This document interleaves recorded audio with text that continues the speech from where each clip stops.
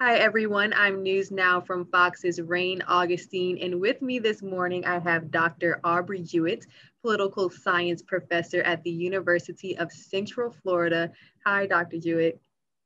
Hi, Rain. Thanks for having me on with you.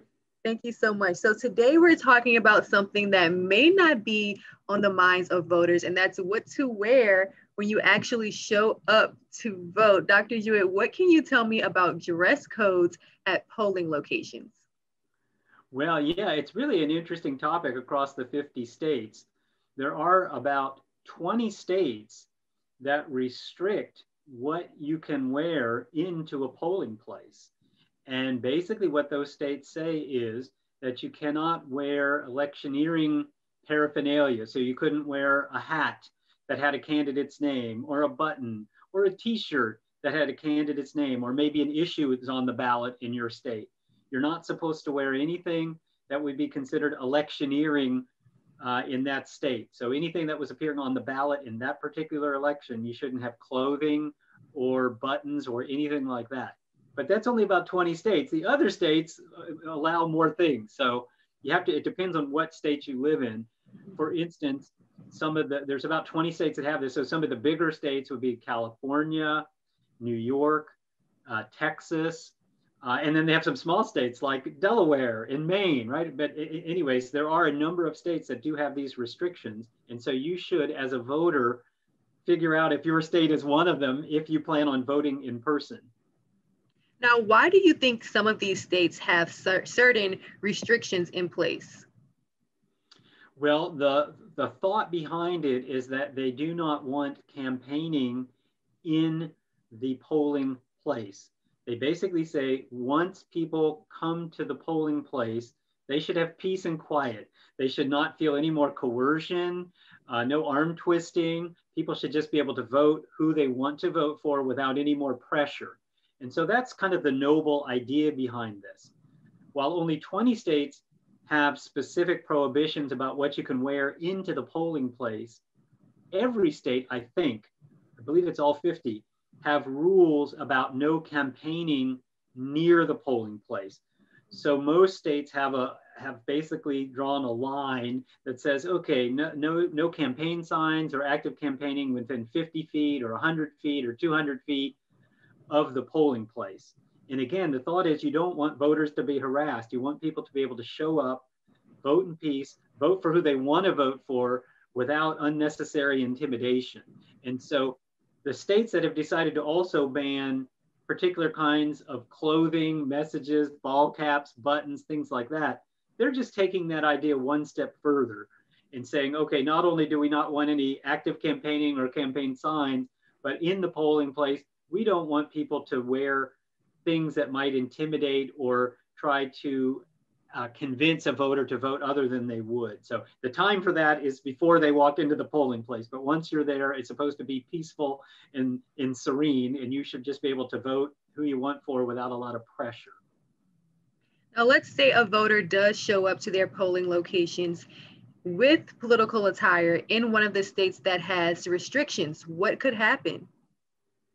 Well, they could be asked to cover up before they're allowed to vote, or they might be asked to, if it's something simple like a button, they just might be asked to remove it, or a hat, they might be asked to remove. But they could be refused voting if they do not comply. In some of these states, that's the penalty. I mean, once you comply, then you can come back in and vote, but they can disallow you from voting right then if you are not complying with the rules as enforced by the elections officials at each of the local polling places. And of course, that's one of the problems, is that the enforcement is left up to the local officials at each local polling place. And of course, many of those people are just volunteers, and a lot of times they're senior citizens who just try to do their civic duty and help out. But then they're responsible for trying to determine whether or not you have violated this, whether your ball cap or your t-shirt says something that it shouldn't say. Right. So could you give me any examples historically where restrictions like this were set in place and maybe challenged? Well, yeah, there was a case in Minnesota where this was challenged. A voter wore a button, if I remember, or a t-shirt that said, "Please ID me." and as a voter, because he thought strongly that we should make sure we know who is voting. So he was in favor of voter ID laws. Well, the local officials at his polling place said that he couldn't vote unless he took off that T-shirt or button, whatever it was. And in the end, he sued, and it went all the way to the Supreme Court. And in this particular case, and it was just settled in the last year or two, in this particular case, the US Supreme Court actually ruled against the state and for the voter. But the reason was this: they said, look, some states have laws against electioneering apparel that are okay, because they're very specific and it's very clear as to what you can and cannot wear. Minnesota's at the time was much broader and basically said you can't wear anything political. Well, gosh, I mean, that covers a whole lot of ground when you say anything political. And so the US Supreme Court, and I think it was unanimous, it was 8-1 or 9-0, they basically said, look, while we definitely agree we want polling places to be peaceful and that people shouldn't be intimidated, people should not have to totally give up their right to free speech just to go vote. And so if somebody's wearing something that's generically political, that's okay. So what they told Minnesota in that case was, you can have a law, but it needs to be a lot more precise and specific. And they cited like California as a state that had a very specific law. And with California's law, it says that basically you can't wear anything that displays a candidate's name or likeness or logo. That includes things like buttons, hats, pens, pencils, stickers, T-shirts, etc. So California's law is very specific. It only applies to the candidates and the issues that are on that particular ballot, not to the more general political things. And in the Minnesota case, that was their problem. They had crafted a very broad law that the US Supreme Court said was violating people's right to First Amendment free speech. And so they overturned that law, and Minnesota had to go back to the drawing board. And they have, by the way, and they now have a more specific law. Very important information for voters to know. Dr. Jewett, what advice can you offer voters, as this does vary state by state?